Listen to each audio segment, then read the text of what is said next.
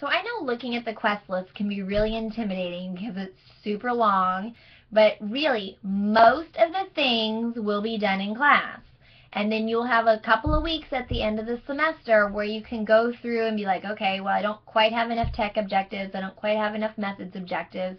And so then you go in and do a few things on your own during those weeks that you will have time. So there will be class time because it'll be basically virtual class time that we specifically give you, so you can look those, do those extra things that we didn't cover in class. There won't be very many of them. If you really read carefully,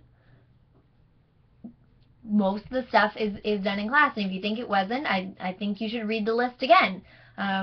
Especially the lesson plans themselves. I think we counted it, and just by doing the lesson plans, it covers 17 of the methods objectives all by itself. And hey, you did it on Google Docs, so it's probably a tech objective by itself there too.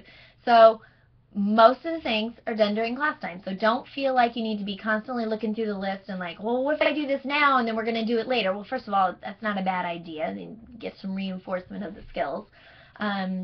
But there will be a couple of weeks at the end of the semester where you will not be meeting in class. We're going to be doing portfolio appointments, and during those weeks you're going to be working on making your digital portfolio complete. So that's when you can finish up those few that didn't get done during class time. But again, most of them are done during class and or through the major assignments, through the lesson plans and the group video project.